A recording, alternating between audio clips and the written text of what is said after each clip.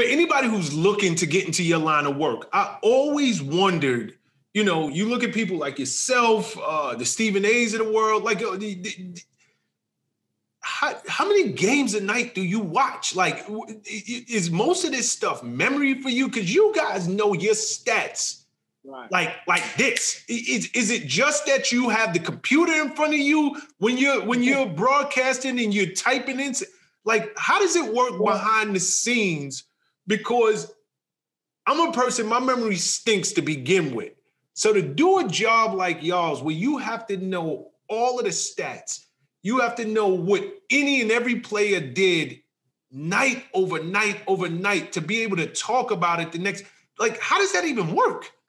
Yeah, I mean, you have, one, it's your job. And you know this, like, if anybody went to you to talk to you about the music industry, you wouldn't always have to prep. You know what I mean? It's what you do. It's what you do constantly. And so that's a part of it. Like, I mean, getting to know the game, even to be able to analyze it to a high level, comes from your years of talking with coaches and players and assistant coaches and executives and learning. I played college basketball, but covering teams, talking to coaches every day from when I was a beat writer, you learn more than you didn't know these things. You know what I'm saying? So that's one of them. And then a big part of the job is reading, and obviously you're on the phones talking to people, but to stay on top of the league, because, you know, on my radio show, and you see Stephen A on television, it's not just basketball you're talking football, you know. That's why I'm asking. Right. And so a big part of the job is at our level where we're commentators and we're paid to give our opinions. A big part of the job is watching games. So yeah, I got League Pass and I'm watching a lot of different games, but also doing a lot of reading. And because I'll be honest, it would be very difficult. All these jobs, like these TV shows where you have the debate shows or even national radio shows where we talk all types of stuff. It would have been, they didn't have those in the 80s.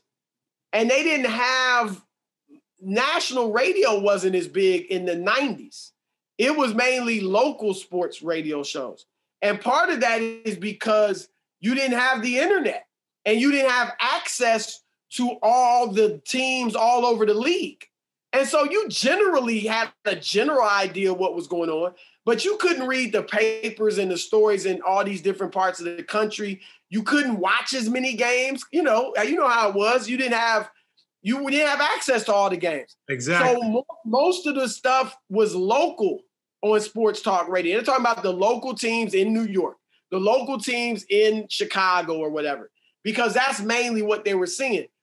I don't think 30 years ago, you could have done a show like First Take or Undisputed because they wouldn't know as much because you couldn't read everything about the teams all over the country, you know, and all that. So that's a big part of it too. And then we do have research staffs that will help us out. I like to do my own research for the most part because that helps me remember it when I need it.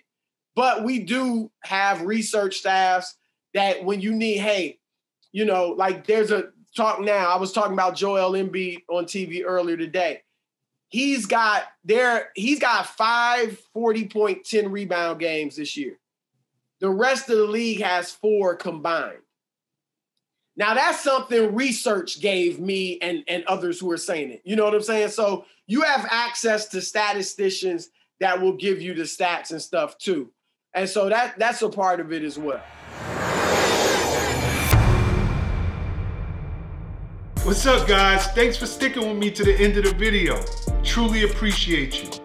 If you like anything you heard here today, go ahead and hit that subscribe button. And if you know anybody that can benefit from this message, feel free to share. Peace and love.